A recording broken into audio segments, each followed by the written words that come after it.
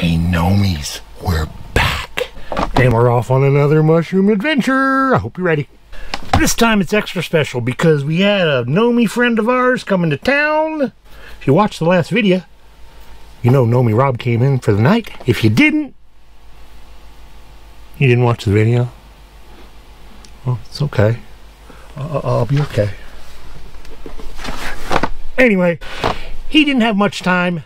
He got here pretty late, got some dinner in him, got some good sleep, woke up early in the morning, and off we were on a big mushroom hunt adventure. And of course we are taking you along. Before we get to that, we had another special guest come in from far, far away. And he's going to help us do some identification as the mushrooms. What do you think about that? I know who it is, so I'm excited. Before we get on to that stuff, I got some business to take care of, some shout outs to make and what's going on. First of all, a big, huge shout out to everyone that made it out to one of our mushroom walks this year. I only had a chance to put on 2 of them, but both of them were awesome. Got to meet some amazing people. Even got to meet some Gnomies face to face. And one of them, check this out.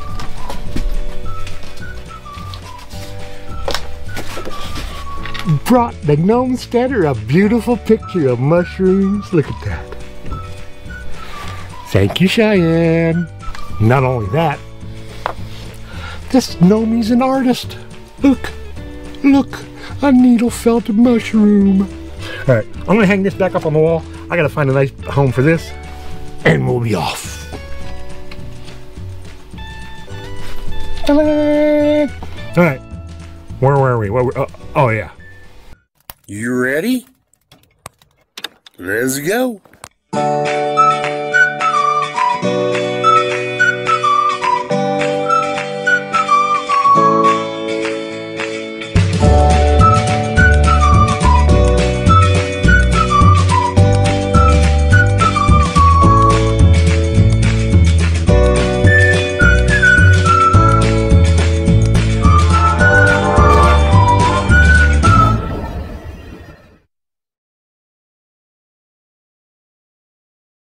All right, Gnomies, breakfast is over.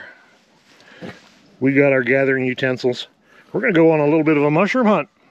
We're gonna see if we can find some winter chanterelles out there in the swamp. So, are you ready for this? I am, let's do it. All right, let's go.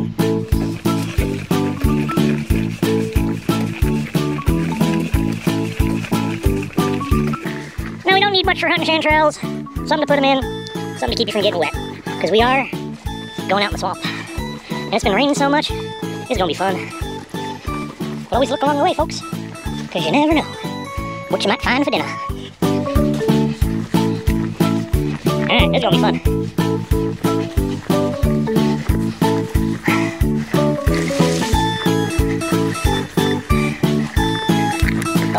Oh, it's wet out here. It may be too wet for mushrooms, but we're gonna find out.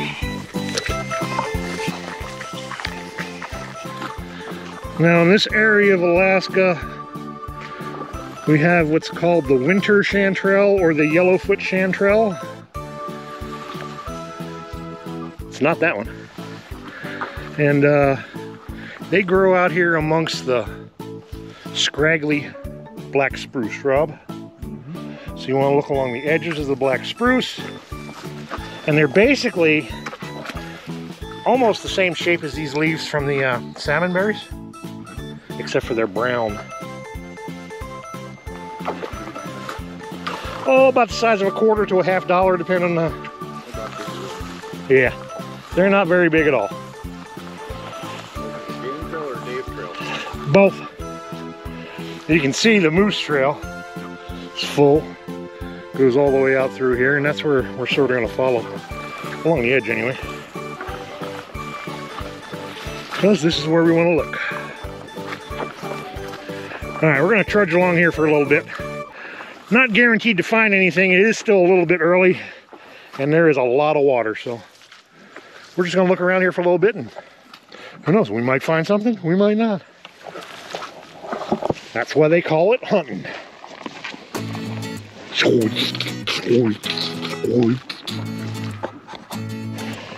Alright, we are finding some mushrooms of the right color and the right size, but when you pick them, This is not a chanterelle, folks. It does not look like a trumpet. It's got the right color gills, but it's got to taper down into the stem to be a true chanterelle. Well, we did spot something yummy here. This, if you've been following around with our videos, is the yellow Rasula. These are mushy from being out here in the rain. Oops. In fact, that stem, yeah, that's not even worth saving. It's been out here too long. Same with this one. Yeah, yellow Rasula.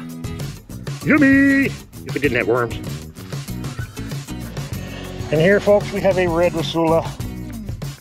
They're very, not acidic, what's acrylic? Alkaline? So they are very nippy when you eat them. They ain't gonna hurt you, but they don't taste very good, so. Looks pretty, leave it alone. Bingo! Right here's what we're looking for. This is the winter yellowfoot chanterelle. Now you notice how, like I said earlier, it's a trumpet shape. It goes down and it transitions into the stalk. Perfect. Eater right there.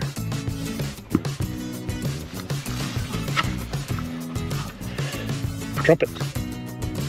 Yellowfoot chanterelle. Oh, baby! Rob, you're going to be going home with some yumminess, buddy. That's one right there, too. See? Once I told you, once you spot them. And this means it's the beginning of chanterelle season, folks. Oh my goodness, I'm so excited. Because they're my favoriteest mushroom in the whole world. Now we really got to start looking. Where are you, mushy, mushy, mushy, mushy, mushy? Bingo. They're tiny. We'll give them a day or two.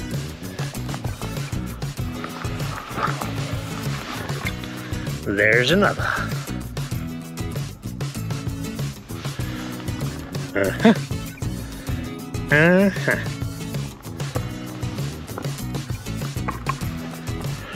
Might get enough to send you home with, Rob. There you go. At least enough for a steak. Here's some more.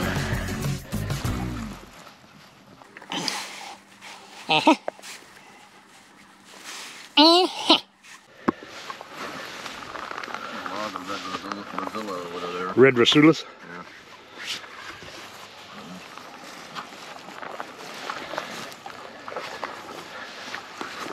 There's one trying to poke right there. I don't know if that's one or not. That's one, but I'd let it grow up a little bit.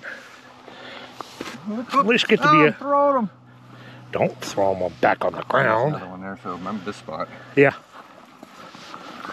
See all around these little bushes?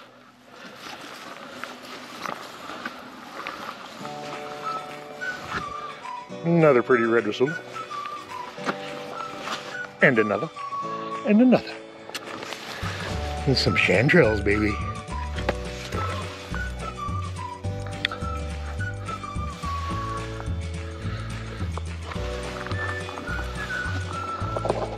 Alright, I need both hands and both eyes because we're running out of time. Rob's got some other stuff to do and we got to get enough to send him home, enough for dinner. So, let's get to picking. Oh, what do we got? Mustard. That's something in the lichen family. I'm not sure off the top of my head. I was just curious. But that's the end of the lichen family. Alright, there's some tiny ones over there. They might want to wait on those. Save some for later. But you can see the more the leaves turn, they're that color, and that's a leaf, that's not a mushroom. So you really got to keep your eyes peeled. The later in the season it goes. Again, I'm shutting this camera off because I got to pick mushrooms. All right, haven't been doing too bad. Got enough for catch, clean, and cook. How'd you do, Rob? I'm pretty good. Uh-huh. Nice. We're gonna wander right back to the road and keep looking as we go. But this is gonna be probably an every other day occurrence. Coming out here and filling these buckets up. Beautiful yellow Rasula. All right, let's head back.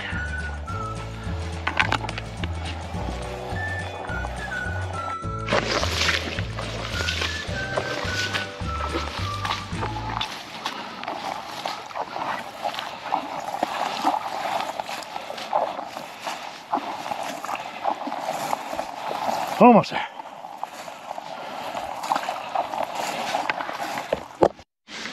Alright, here's Rob's score.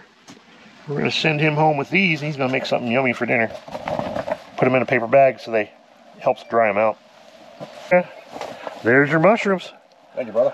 Alright, he's off to, what do you got to do now? Home Depot, Three Bears, Walmart. And back to Talkeetna. What time to catch a train? Train runs at 1. So, you got to be back to Talkeetna by 1. So, all right, buddy. All right, brother. You got your mushrooms? Got my mushrooms. Get you going. Awesome seeing you, man. Brother. All right, See you next man. time. Yes, sir. All right, Gnomies. We made it back from the moose bog. Unfortunately, Rob had to go catch a train back home. I know. He'll be back sometime, or we'll be going back up there.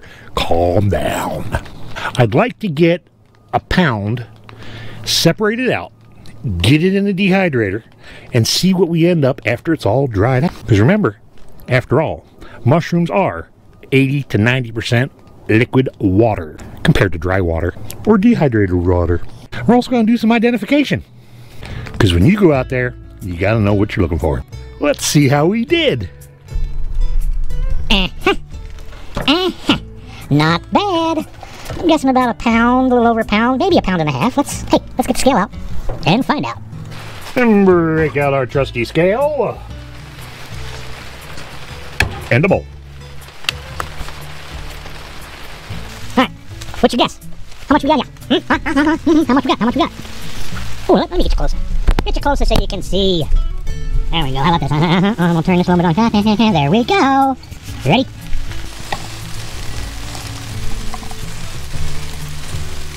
Look at that. 1 pound, 3.5 ounces. You know what that means? We got 3.5 ounces of mushrooms to catch, clean, and cook with. After all, this is catch, clean, cook.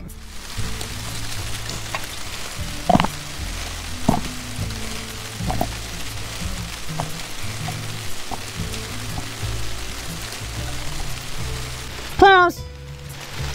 Getting there. One more. Oh, maybe one more. Oh, maybe one more. Maybe one more. Oh! Put down back. Oh! Down back. There we go. Ding!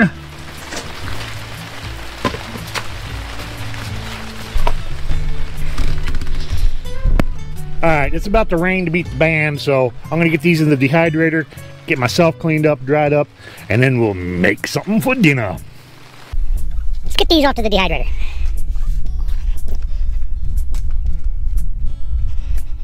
Set that down a second.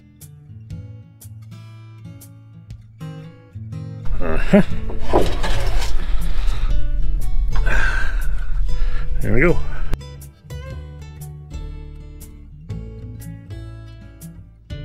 Just gonna spread these out in a nice even layer.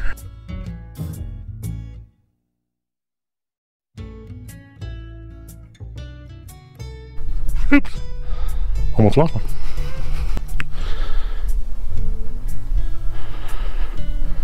There we go. Okay.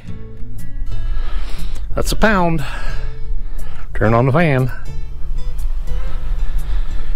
This will probably take 3 or 4 days to dry with the humidity we got going right now. But yeah, we'll come back when they're dry and weigh them up. Dry nicely, my little pretties. And get in. Let's talk about cleaning. This is one of the easiest mushrooms I have found to clean ever. Basically, when you pick them up out of the ground, you'll get a little end like that that has some roots and some moss attached to it and stuff like that. Usually what I do is I just pick them. I'll grab them by that end, and if you got a little bit of a fingernail, just cut it off, put it in the bucket. Toss that. Spread the love. That's it. Time for some ID. Voila! Here we go, folks. This is a few varieties that you will find growing together out there in the bog. One of these things is not like the other. One of these things belongs in your tummy. The other two, you can eat. It ain't gonna make you sick. But generally what the books say is they're so few and far between that they're not worth harvesting. What to look for? Basically, all of these come in very similar shades of color, tan and brown. And at this angle, when you're looking at them, they actually do look fairly similar. In fact, here's a picture of what they look like growing together. Aw, look at them all playing nice together. Which one's the Chantrelle? Now that you've seen that, let's figure out which one of these is the beautiful winter yellowfoot Chantrelle that we want to put in our belly. Can you tell? Do you know? Leave it in the comments if so. Okay, first thing you're looking for with the yellowfoot Chantrelle, they have a trumpet shape. So, these right here, like I said, are very similar. This one here has more of a nipple sticking out. And last time I checked, trumpets don't have nipples sticking out of their horns unless you put one of them pluggy-doos in them. But that doesn't count. What do you think, Gnomie One Kenobi? This is not the mushroom you are looking for. This one here actually has a bit of a dimple. To the untrained eye, one could say that could be a trumpet. How about this one? Also not the mushroom you are looking for. However, this beautiful little gem right here, thank you, Mr. Raven, for being part of our movie. This one here, very distinctive. Well, actually, it's hard to tell because it sort of grew together. Mr. Raven, please. Thank you. Anyway, where were we? A trumpet. Let me see if I can find a better one that looks more like a trumpet. Voila! Here we go. Check it out. You have found the mushroom you were looking for. You're so smart, Gnomie One Kenobi. Anything else for us? Any other wisdom? Thank you for asking. To be a Gnomie, you must hit the subscribe. This is what you want to do. You know you do. Thank you. See, it's got like a hole, like an indentation in there. It actually goes all the way through the stem. We'll slice this in half here in a little bit, and I'll show you what the innards look like. But this is what you want to look for. Trumpet shape. Ta-da-ta-da! Besides that trumpet shape, you want to look at the gill structure.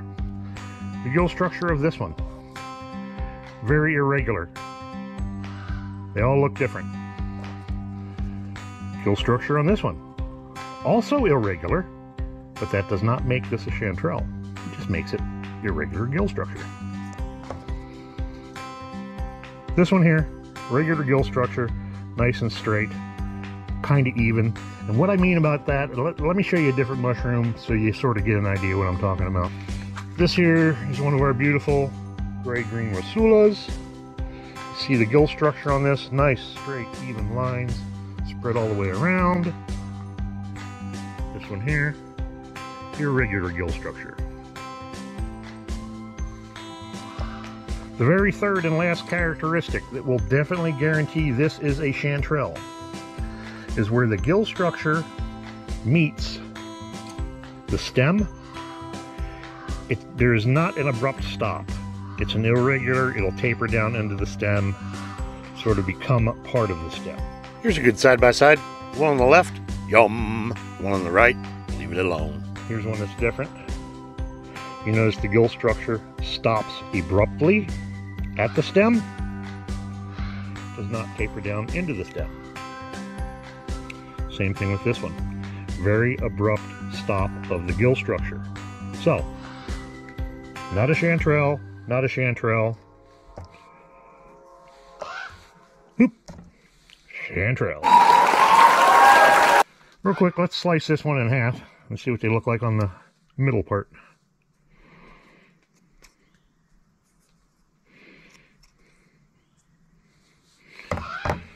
You'll notice that that little hole extends all the way down into the stem. Hollow stem, gills that taper into the stem, looks like a trumpet, going in the belly. All right, now that we got this all over with, time to cook something. All right, here's what we got to cook with. That'll make a decent little meal. But while I was wandering around, we also have this one, so I think we'll add this to the mix. And even better, da-da-da-da, let's add some royalty. We got ourselves a big king here. All right, I'm going to get all these cleaned up, ready to go. While I do that, let's talk about nutrition. Gnomie Mahomas, the chanterelle is a common name of several species of fungi in this genre. Today we talking yellowfoot. They may be orange, yellow, or white, but they are precious in our sight. Those are them polysaccharides, chitosan, and chitin. No, not that kind. The kind that does amazing stuff like this. Check it out. Alright, I'm hungry. You're on your own. Let's cook something. Alright, Gnomies, we are going to cook something this evening that is absolutely yummylicious, and one of the ways I love to use my wild chanterelle mushrooms. So, what are we going to need? Well, a couple frying pans. We'll get into the details of especially that one later and why we want to use that one. And why do we want it? Well, I guess I better tell you what we're cooking, huh? Alright, we're making a wild mushroom and Swiss omelet. What are we going to need? Wild mushrooms, of course. We got our yellowfoots, and we got a Rosula. That king I showed you earlier was a little too wormy to use, so I went and spread it in the yard. Spread the love. What else? Well, for making an omelet, we're going to need some good farm fresh eggs. Better go get that. Hopefully it didn't break. It cracked, so good.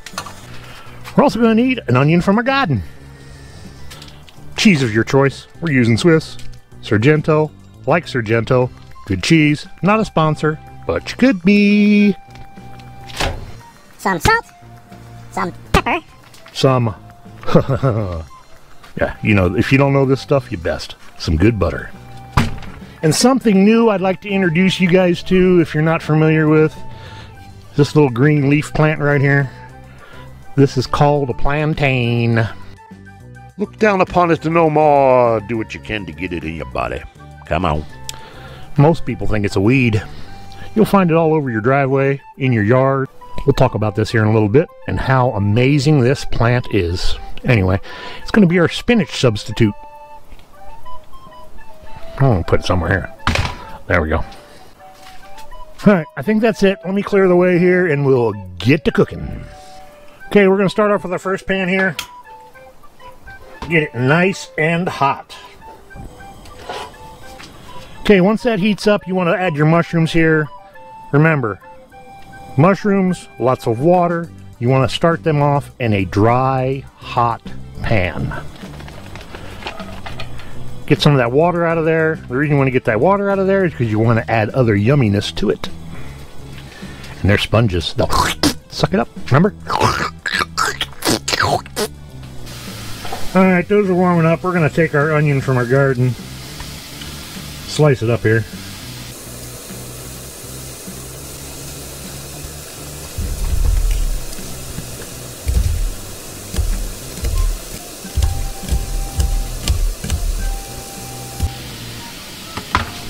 See all that water coming out of those?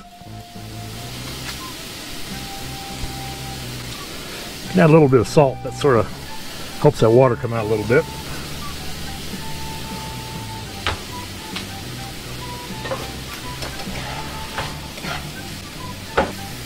Now once most of that water comes out of them and the pan's dried out a bit,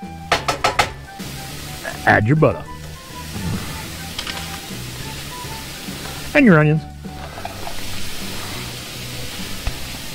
Get them all in there. Now keep an eye on this, because those mushrooms are going to want to suck up that butter a lot. And you need that to help brown everything. Turn this down a little bit, because this process you want to do nice and slow if you want a good caramelization on your onions and your mushrooms. Take your time, it's worth it. See, it really sucked it up. Put a little more in there. Don't be scared. Alright, bring the eggs to the party. I like to use 3 eggs. I'm going to use 2 of these whole. The other one I'm just going to use the yolk because it makes it nice and yolky, and a good yolky omelet.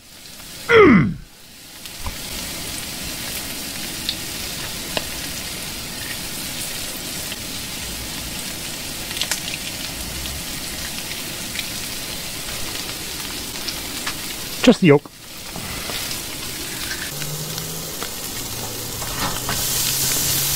Turn that down some more. Cooking a little bit too fast. Add a little bit of salt. A little bit of pepper. A little more pepper. Beat it up. Beat it real good.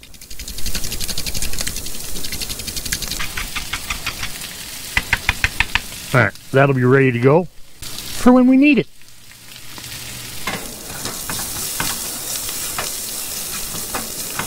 Ooh, that smell! Can't you smell that smell? Smell it gets up in your nose. Yum! Okay, those are just about ready. We need to put our plantains in there. Now when you're using these, you want to use nice little tiny leaves, because they tend to get a little stringy. In fact, you can sort of see some of these have strings. The leaves get super big like this. Get out of here, mosquito. Get super big like this. These are fine. They still have nutrients in them, and you can make tinctures and stuff out of those. In fact, we're going to do an entire video, hopefully, about the medical uses and the wonders of this humble little plantain plant most people think is a weed. Anyway, where were we? Oh yeah, he's got to go in there. Move these aside a little bit because they're ready to go. More butter.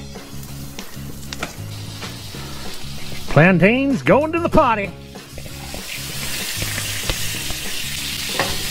These cook just like spinach. You just want to put them in here and wilt them down a little bit. Sometimes a little dash of water helps. This plantain does have a nice, mild, spinachy flavor.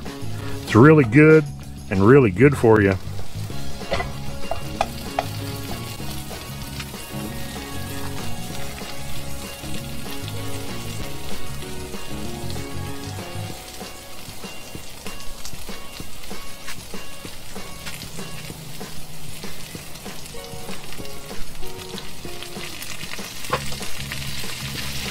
A little more water, that'll also help deglaze the pan. Get all that yumminess out of there.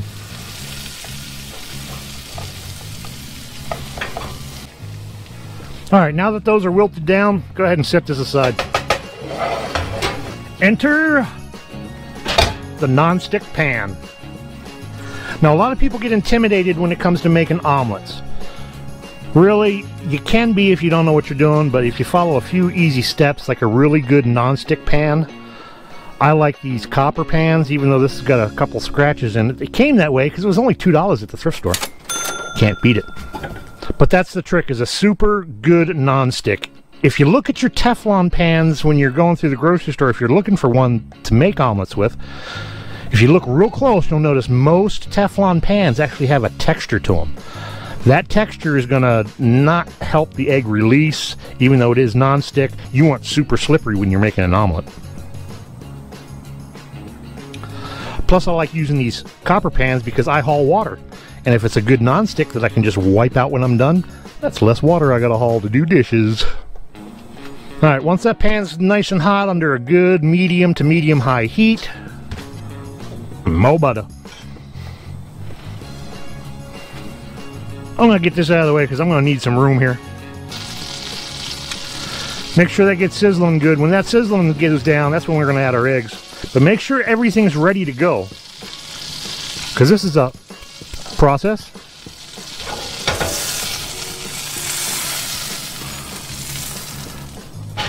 There we go. In go the eggs. I need a little more heat. Now here's one of the tricks. Once you get your eggs in there, you want to shake your pan and mix your eggs for about 10-15 seconds. Then get them to spread back out. At this point, you can add your cheese.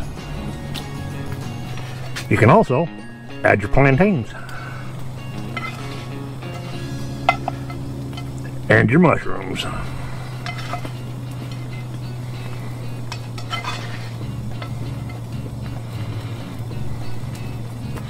Keep it all in the middle.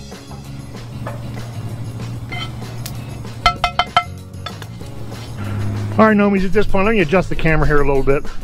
This is the key moment. You want to make sure your egg is nice and loose. You'll notice it's still a little bit runny. And this is where you're going to fold. Oh,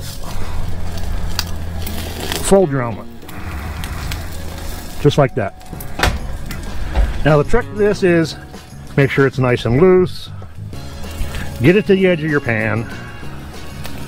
And fold it over. Look at that. Beautiful, ain't it? Nice and golden and soft. And since you got mushrooms and onions left over, there we go.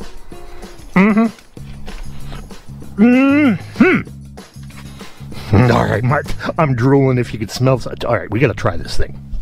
You ready? Oh, you ready? All right, let's dig into this thing. Oh my goodness. Oh, the cheese. Oh, the cheese and the oh.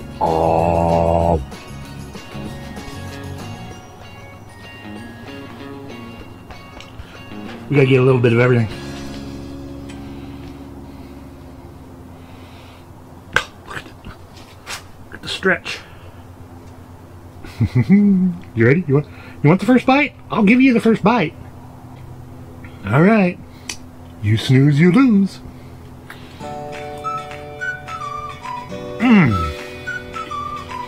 Oh my good, the mushroom and the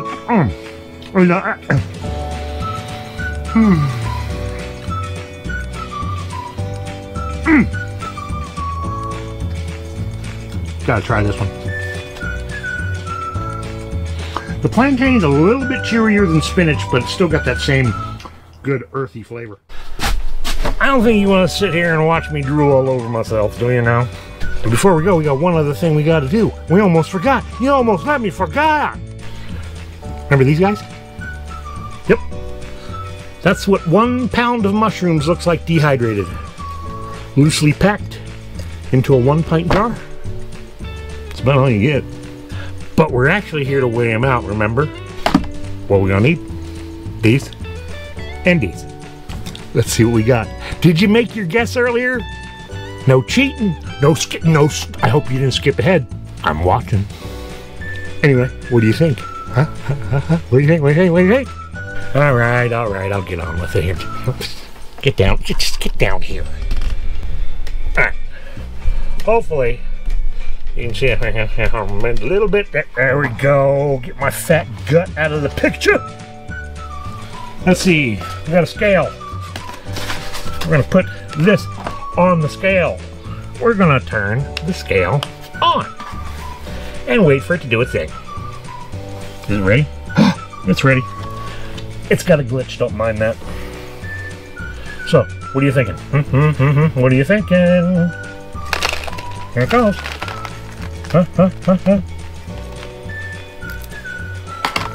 Voila! What is it? 1.1 ounce. So out of 1 pound of mushrooms, we got about 1 ounce of dehydrated. But that's okay, because you know what? Think of each one of these. Oh, where's that?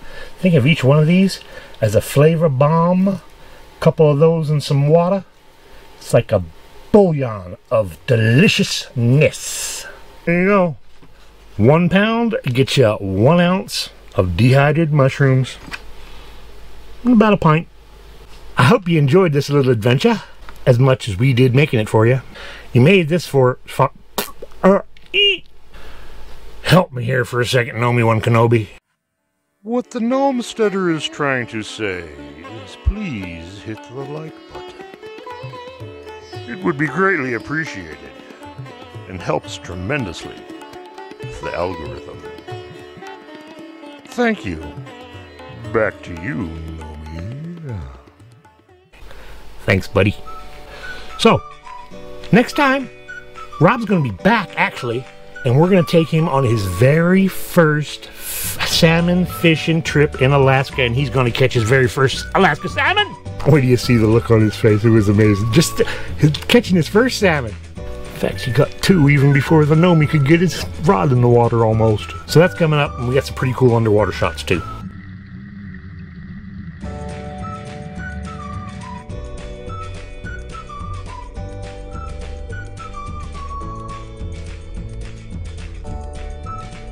So there you go. And there you are.